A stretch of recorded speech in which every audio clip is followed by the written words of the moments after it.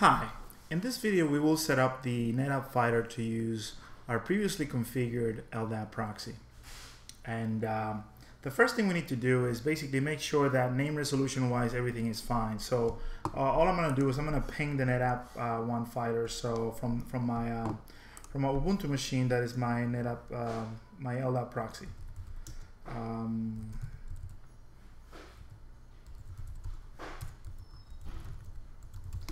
I can ping it by fully qualified name, and I can ping it probably as well as short name.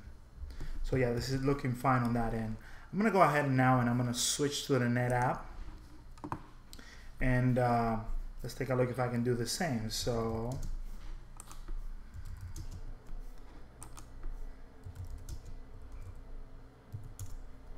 there you go. I'm able to ping it by short name, and it's resolved the fully qualified domain, so I'm good. So the first thing I need to do is, from an LDAP perspective, we need to configure the base. So that's the OU or container in which we're going to start searching from. We're going to specify the LDAP server. We're going to specify the Active Directory domain. We're going to remap that user password attribute as well. And then we're going to enable that and edit the nsswitch.com file. Later we're going to do some testing. So let's go ahead, and it's going to be quite a bit of typing here. So options LDAP base, and it will be DC equals, and my domain is corpcontoso.com.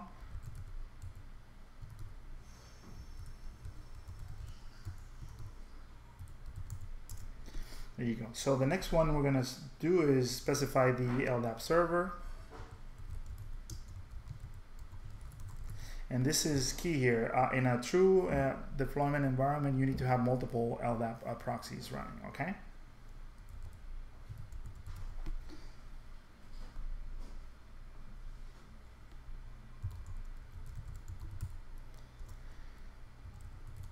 We're going to specify the domain.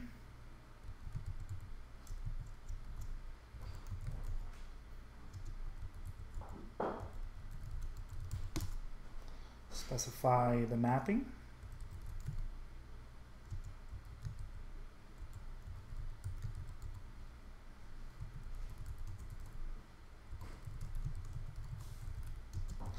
And the reason why I'm setting it to CN is because in some instances there may be a query for that attribute, and since that attribute is basically nothing, we want to make sure that we return something, because sometimes this may cause issues. We did the same thing with the RFC 2307 map file. Now we're going to enable it.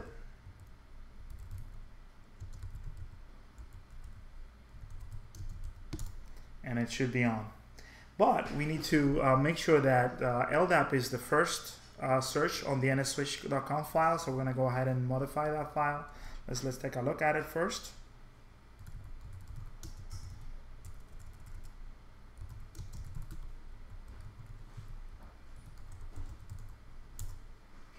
As you can see, notice that for hosts is okay. We're going to modify password, group, and shadow.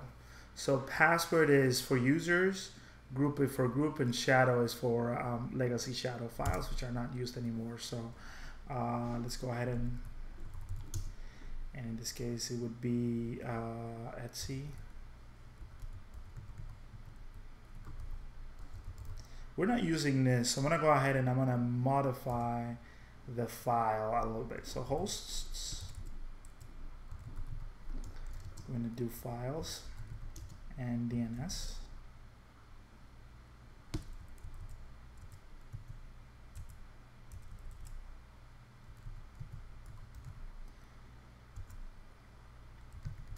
Password is just user.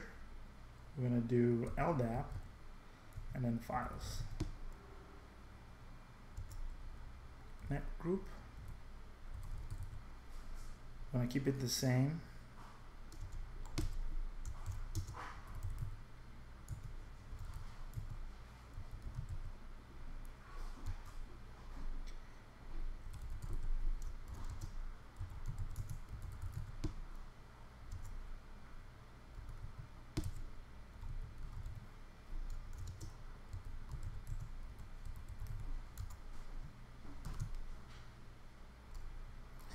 take a look at the file again. And here you go. We have our file that has been modified. And at this point, we should be able to start looking at some of the results for queries. So let's just verify the options. That was pretty fast. But let's just make a query. So one thing that we could do is do a WCC -U for a Unix perspective and look for, I don't know, Jerry. So WCC -U, in this case, Jerry. He's Unix enabled. And there you go. We found the UID ends with 405. So it was able to discover that now we have the right UID. Before we were coming with that 65 something that is nobody or root. Let's take a look at somebody else, maybe George. Actually, this is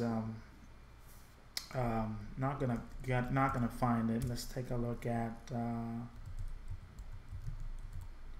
this guy. Was able to find it. Elaine.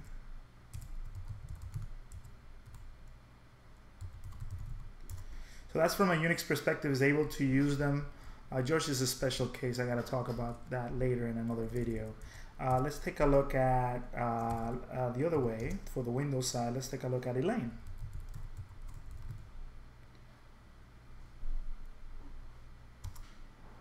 And there you go. Everything is very consistent. One thing that we could do is test the NSS calls.